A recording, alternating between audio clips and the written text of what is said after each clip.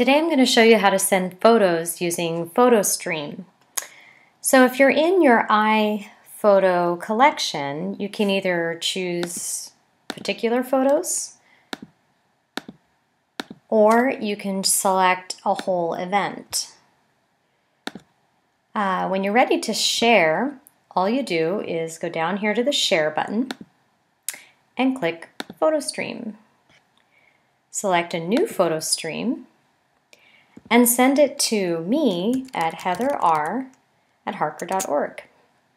You can give it a name like Valentine's event or whatever event it is that you want to share with the Harker Student Productions, and send it to heatherr@harker.org. When you're ready to share, click Share. And that's it.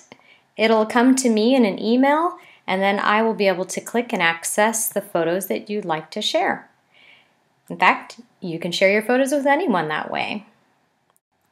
Keep in mind that if you're trying to share photos and within the photos that you have QuickTime videos, you can always tell because there's a little time stamp down at the bottom that shows how long the QuickTime video is. When you try to send a photo stream or share it via PhotoStream, it will tell you that videos cannot be uploaded to iPhoto, only photos. So just simply click on Upload and it will just upload the photos and not the QuickTime videos.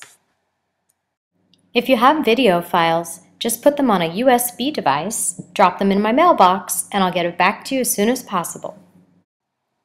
Once you've shared a photo stream or shared photos with somebody else via PhotoStream, it'll come into their inbox much like this, asking to subscribe to the Shared Photos event. All you do is click on Subscribe and Join, and those photos will be added into your photo library. It'll look something like this. If you click on PhotoStream, you will see the title of the photo stream here. For example, here's the event. If you'd like to share a photo stream with somebody else, all you do is click on PhotoStream inside your iPhoto library, click on the stream that you'd like to share, click on the Info button down at the bottom, and add the person that you'd like to share the photo stream with. Again, it will be shared with them via email and they can choose to subscribe or not. If you'd like to take someone off of that list, simply click on their name and remove the subscriber. If you'd like to add photos to a photo stream, you can select the photos that you'd like to add, click the Add To button, and choose to add them to a photo stream that you've already started. That way everyone who has access to the photo stream can see the new photos that you've been adding to that library. If you have any questions or need any help, just let me know.